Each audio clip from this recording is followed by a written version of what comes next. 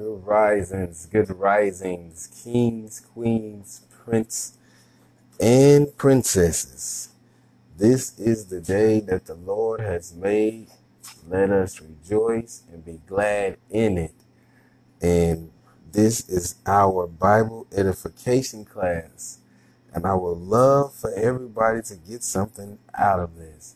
God has been good. He has woke you up this morning, this rising, and started you on your way so that you can give him praise.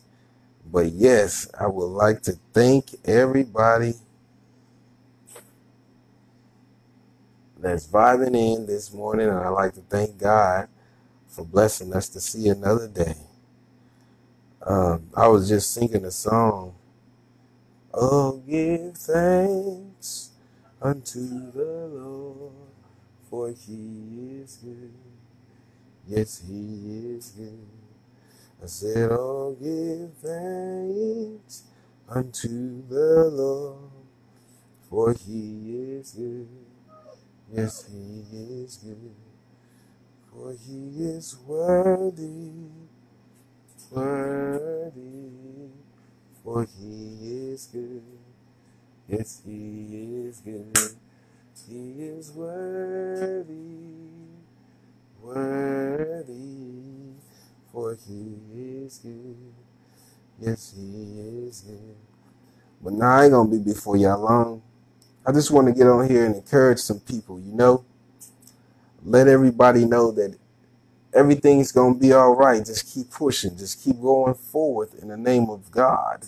Let God do what he does, and you just keep pushing and praising and worshiping him and keeping your mind focused and stayed on him. As long as you are breathing, keep your mind stayed on God. Let these demons know that they have no authority. They cannot control you because your body and spirit, mind, and soul is controlled by God. So yes, keep your mind focused. Keep your mind focused. Do not, I repeat, do not, and you shall not give up on this race. But yes, I'm going to go to God in prayer. And today we were speaking on, I'm going to go to God in prayer, and then we're going to get right into what we're supposed to be, what we're doing. God in heaven, I come to you thanking you for this rise and thanking you for protecting us while we were laying down sleep. I ask you, God, to forgive us, watch over us, protect us, guide us, lead us, shield us from all hurt, harm, or danger. I ask you to just open up the floodgates of heaven and pour down all the counseling we need to keep pushing and striving and going forward in your name, God. Satan, I rebuke you in the name of God in heaven. God, whatever is your will, let it be done. Watch over everybody on these highways, byways, getting ready to go to work and coming from work. I ask you to just protect them.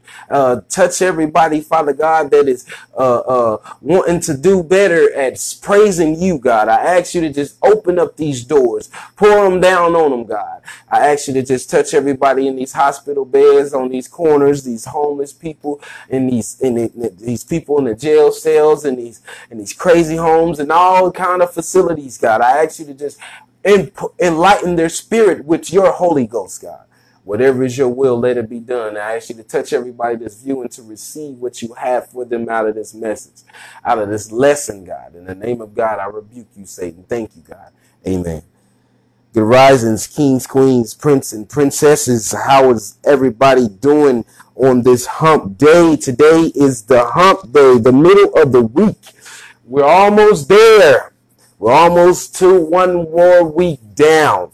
But God has blessed you to make it this far, and I want you to know that Satan has no authority as long as you keep focused. If you give him any kind of focus, then that's when he controls your mind, and then it turns into your outcome, and then you start doing things that you're not supposed to do. But as long as you stay focused, as long as you stay with your mind on God, as long as you keep your eyes on the prize, as long as you keep your foot to the pedal, as long as you keep on pushing, there is nothing that can stop you. There is nothing that can stop you. There is nothing that can stop you. But I ain't gonna keep y'all long. I don't like to be long. I want to be in and out. You know what I'm saying? I don't want to be too winded, long, but we're going to get right into this. Today, we're speaking on numbers. We're in the book of Numbers. And then I'm going to go into to a little bit of a little passage to encourage some people after I go over the book of Numbers. But today we're in the book of Numbers. We're going to speak about what the book is, where it came from, and things of that nature. The book of Numbers is the fourth book of the Bible. A book from the Pentateuch. Remember we went over this? Yeah, I'm back at it. We back talking about the books of the Bible, and then I'm gonna go into some of this word. First, I'm gonna give this, then I'm gonna go into that. But yes, I want everybody to tune in. I want you to share this. It's a good word, I believe. If it is to you, just share it. But yes, for those that don't know, Numbers is the fourth book of the Bible. It's a book from the Pentateuch. The Pentateuch is the first 5 books of the Bible. The Hebrew title has more meaning than the English. The Hebrew title of Numbers has more meaning than the English one does. This is the book of Numbers we're discussing, okay? This book picks up the story of the wilderness wandering after the arrival at Sinai. So this book, it talks about the arrival of after arriving at Sinai. This is the fourth book of the Bible. We're talking about Numbers. Again, we're talking about Numbers. Keep up with me. And then I'm gonna go into this passage that I have, this little something I want to go over. It's been on my heart. But yes, and then I said it's the fourth book of the Bible. It's a book from the Pentateuch. The Hebrew has more meaning than the English, just the numbers. The Hebrew word numbers has more meaning than the English word. This book picks up the story of the wilderness wandering after the arrival at Sinai. These is the little things about numbers. And then it says the name Numbers come from Greek translation, which give a misleading impression of one of the features of this book. Everybody get that? Now we're going to go into some word. I gave you a little bit of numbers. We went over Genesis, Exodus, Leviticus, Numbers. Next week is going to be Deuteronomy. But now I'm going to go into some word. I want everybody to turn with me to John, the 17th chapter and the 3rd verse. John, the 17th chapter and the 3rd verse. And it says, now this is eternal life, that they know God, that they know you, the only true God. This is eternal life in Jesus Christ, whom I have sent. Come on. This is eternal life, knowing God. Now, the reason I wanted to speak on this after we talked about numbers is because people speak on their relationship or their spirituality, and they really don't know God, or they're really not under the Spirit. And you can tell if you know God or if you're under the Spirit, because you will speak it, you will smell it, you will see it, you will perceive everything according to the Holy Spirit. Like John, the 17th chapter and the 3rd verse says, it says, now this is eternal life. If that's the only way to eternal life is to know God and to be as of who he sent. So, if you do not know God or Jesus Christ, who he sent, how can you say that you are saved and you have, or you are on the path to receiving eternal life?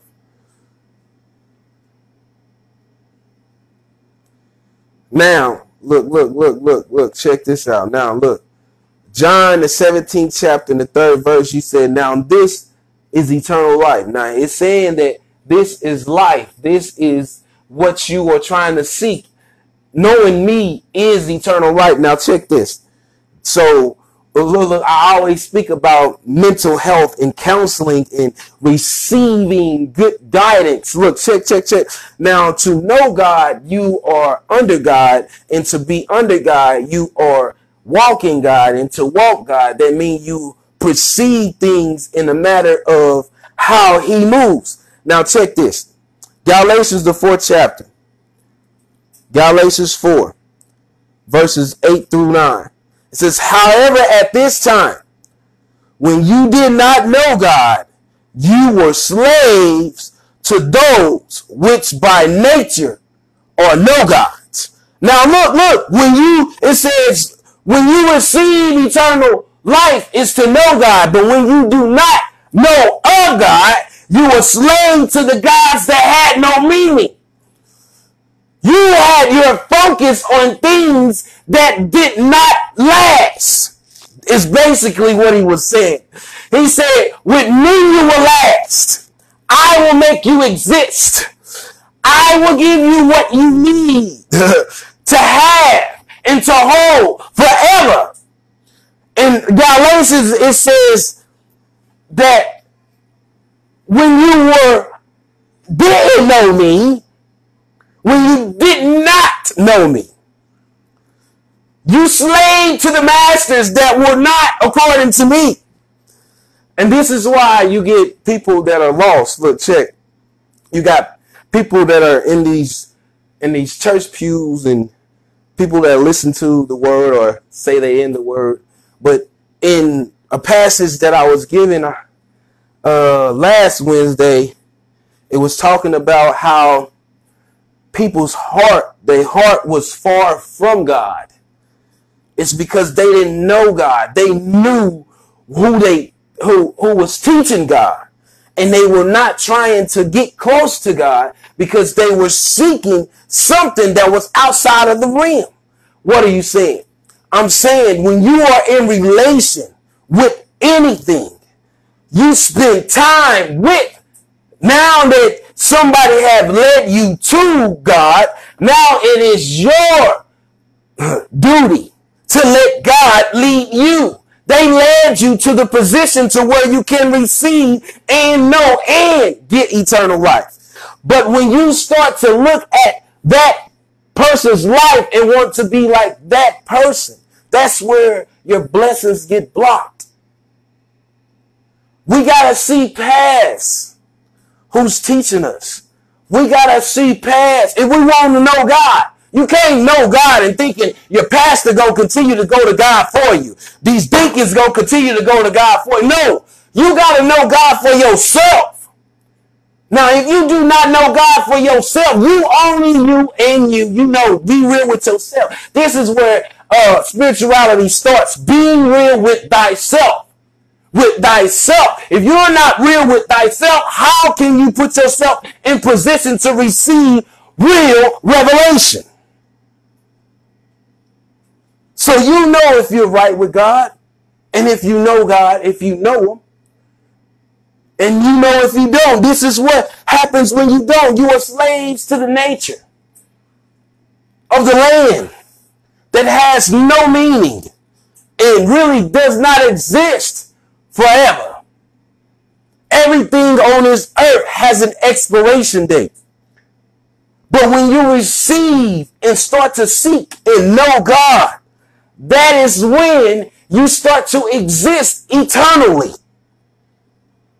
Because like I said, in order to know somebody you don't know of, you know everything about, and plus you know the ins and outs of this person. That's why it says to know God is eternal life.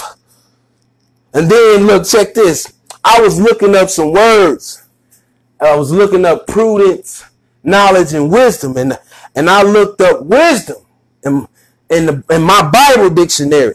And it says, in God.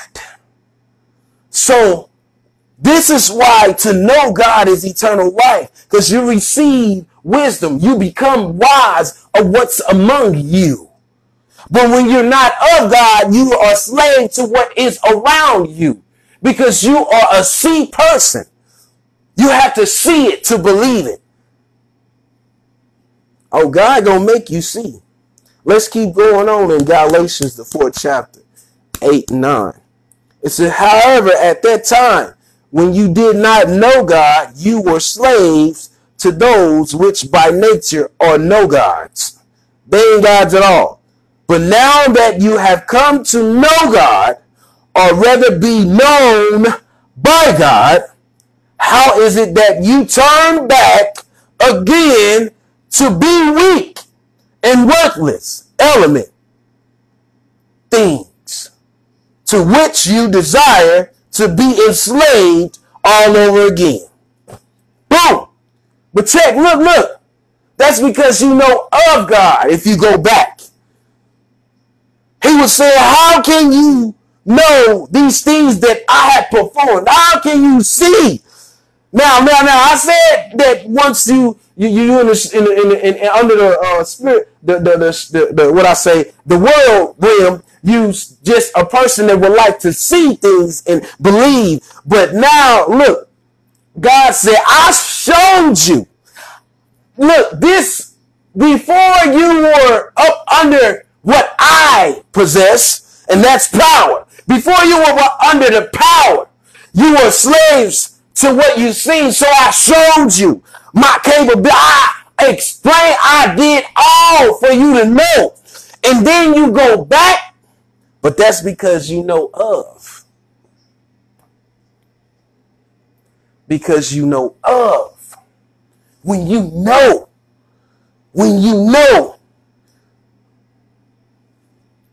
you will experience the power. You will experience that nature is just beneath God. But when you are with God, you are above nature and above these wanting to be gods. Because I said this on Sunday, because you start to walk with a winning team. Now you are walking with a winning team, and there is no such thing as losing because you're focusing on winning.